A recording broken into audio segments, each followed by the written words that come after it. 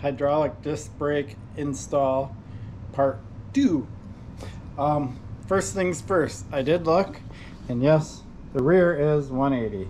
So I had to double check, and I want to make sure these rotors are compatible with the new brakes, and they are. I guess they call it ICE technology. So the brakes are ICE technology compatible, and these are compatible. I have no real idea what that means, but I have a feeling it has to do with the brake pads and the rotor combination and how well they work together. So I will keep this rotor on here and not change that out, but I might as well update the front one. I want to just, if anything, do it for experience. I don't necessarily think the rotor needs replacement, but front rotors do get a lot more wear and usage than the rear on bikes, because this is where 75-80% of your braking power comes from. If you don't know that, I'll go over it in another video sometime and explain it, because I've just now thought that maybe I should talk about that a little bit. So I'm gonna get started here and see how far I get before I decide to end this video and go to part 3.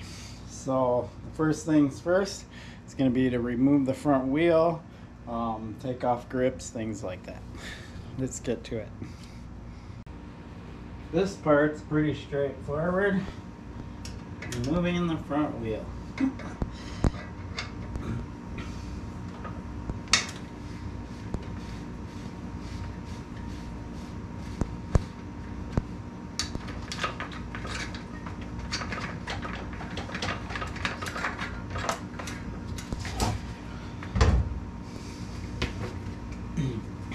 So looking at this, there's like a lock ring on the outside that looks like that'll just come off with a tool. I'm curious to know if an existing tool that I have will already do that. I'm gonna guess maybe a bottom bracket removal tool. Looks pretty close to the same size. So let's check that out. And just like I thought, my Wheels Manufacturing bottom bracket tool fits right on there. So basically, I just grab those teeth. Should come off. Yep. There we go. Boom. Now I'm just guessing that the disc will just come right off. So that's pretty slick. That's actually a lot easier than dealing with the 6 bolts of a typical disc setup. So I'm already liking this. I'll take a look at this thing. I'll probably keep it around. Mainly I'm doing this so I can learn, but while I'm also doing it, I'm going to do some cleaning in here. And I'm sure you don't want to sit there and watch me clean all the cayuna dirt off of these parts. Okay, the next step is to get in here and remove the grip. Pretty easy to do. You just undo this one bolt. Grip comes off. I don't know if I've talked a lot about these ergon grips. I really like them. And yeah, they're comfy. Now I will take off the caliper. I'm not 100% sure if this is the order I want to do this in. Might actually be easier to work with the cable with the caliper still on there. But one thing I want to look at, so I want to take this off, get it at the right angle, and there we go. Okay, so now it's off. I want to see how, oh, okay.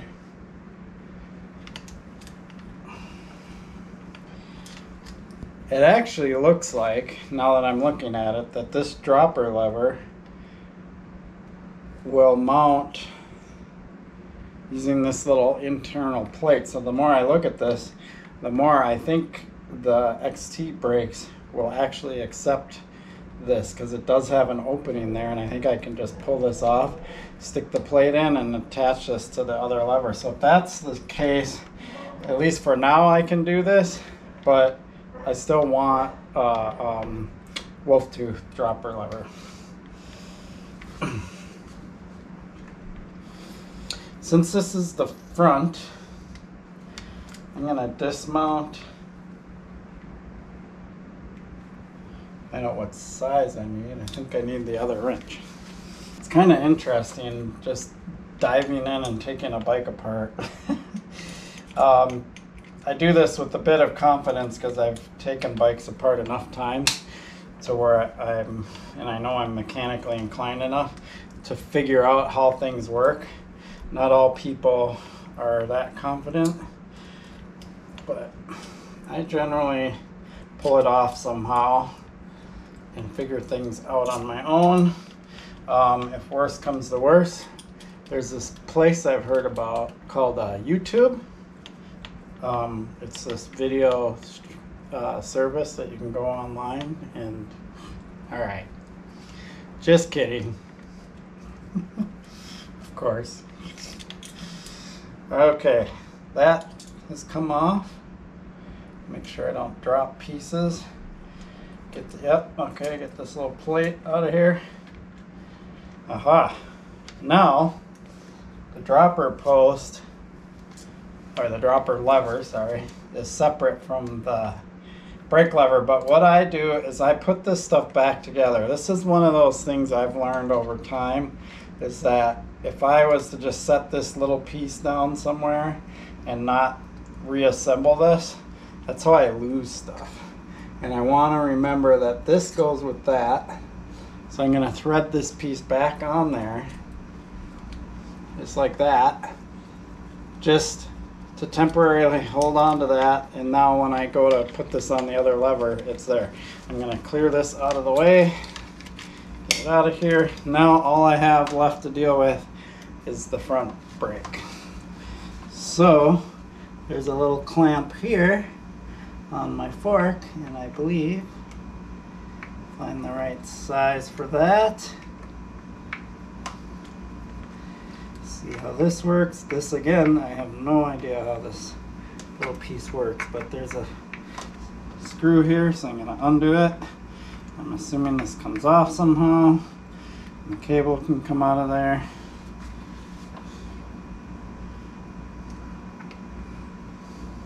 So the thing when you're dealing with hydraulic cables and brakes is it's not so easy to take them off. So yeah, this little piece, so I'm gonna have to remember to put this clamp on the next cable. I mean, it is just plastic and it bends a little bit, so maybe I can just, oh yeah, no, I can snap it on there. Never mind. I was gonna say, if this was metal or something and I wasn't able to just bend it around, then I would need to make sure I remember to put this on the other front brake. Again, a thing that I like to do is I'm gonna go ahead and re-thread this onto the fork a little bit, because if I go set that down somewhere, I want enough threads on there where it's not going to fall off of there. There, now that's detached. Let's take off the front.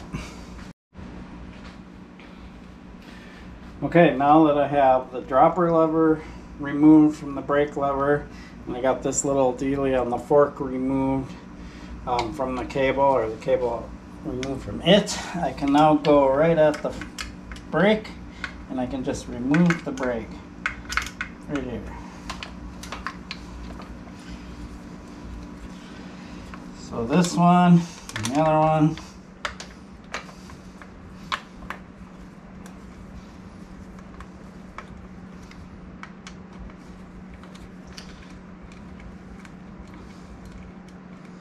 Make sure I don't drop washers and lose bits and pieces, right?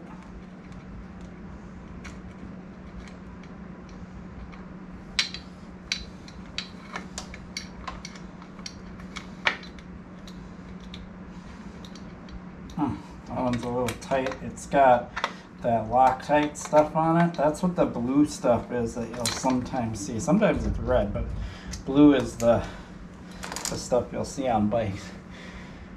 All right, get this in the view of the camera. So the whole brake is removed from the bike. The nice thing about this is that I don't have to detach this or do anything with this. So when I go put this on another bike, and I believe I said I was going to do the low side, I can easily just attach this to the low side as is. I don't have to deal with fluid or anything. That's what makes the front brake easy. When we get to the rear, it's not going to be quite so easy. Okay, so that's going to be part 2. I'm going to keep it pretty much short and sweet. What I did, remove front wheel, removed the front rotor from the wheel, removed the grip, removed the dropper lever from the brake lever. In this case, they're attached to each other, and got everything all set up. I'll do a little cleaning here because it's always a good opportunity when you have parts removed that you can get in and clean. And then it'll be ready for the front brake install. So I'm going to go through the entire front brake before I go to the rear brake. Cool. Really appreciate your support for my channel. Please like and subscribe. Peace.